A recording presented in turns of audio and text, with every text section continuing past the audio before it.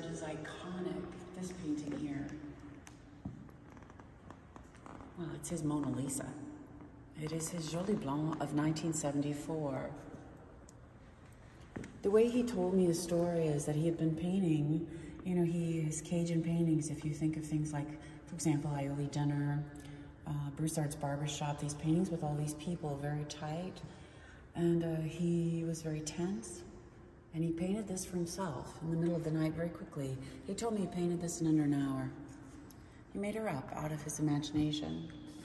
Jolie Blonde is, of course, the classic Cajun song written by, one story goes, a prisoner in Port Arthur, Texas, which he loved that history, who wrote the song about his Jolie Blonde, his beautiful blonde, who left him for another.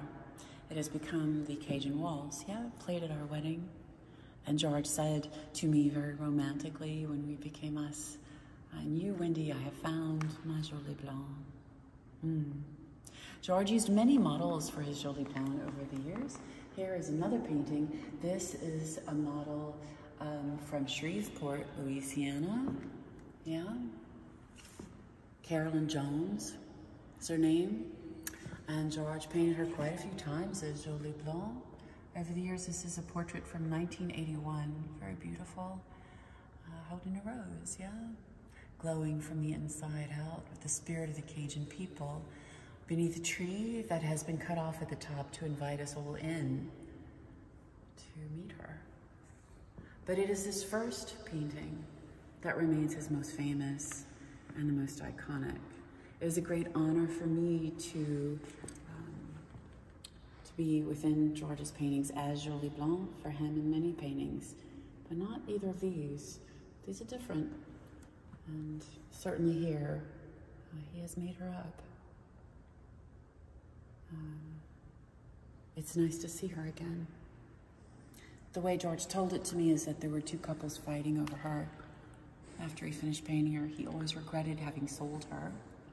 And so years later, he painted another version of this exact painting, and that is currently on view through the end of May at the Bayou Teche Museum in George's hometown of New Iberia, Louisiana.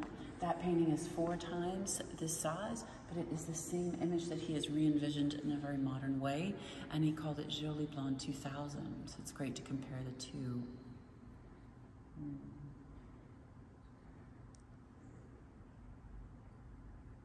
George's Jolie Blonde.